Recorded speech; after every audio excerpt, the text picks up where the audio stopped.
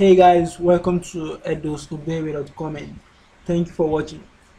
In today's video, you will learn how to clean up your WordPress database for improved performance. Okay, so what you're going to learn in this segment of our video is you're going to learn how to clean up your WordPress database for improved performance. Okay, so before you clean up your WordPress database, I recommend you download your WordPress database. I recommend you back your website up before cleaning up your WordPress database.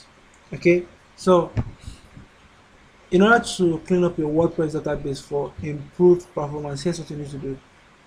You need to install and activate this plugin called the WSweep plugin. It's by this guy over here, Chan. Okay, so install and activate the WP Sweep plugin. So once you install and activate this plugin, move over to Tools. Okay, click on Sweep. So it's going to give you some items, okay, that you can actually sweep. For instance, like you see, it's going to list some items for you to sweep. Okay, but what I'm going to do is I will just move down here. I'll just click on Sweep All. So guys, that's how you clean up your WordPress database for improved performance.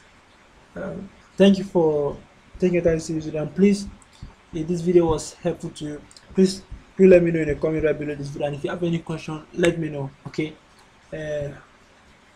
I look forward to seeing you soon. Bye for now.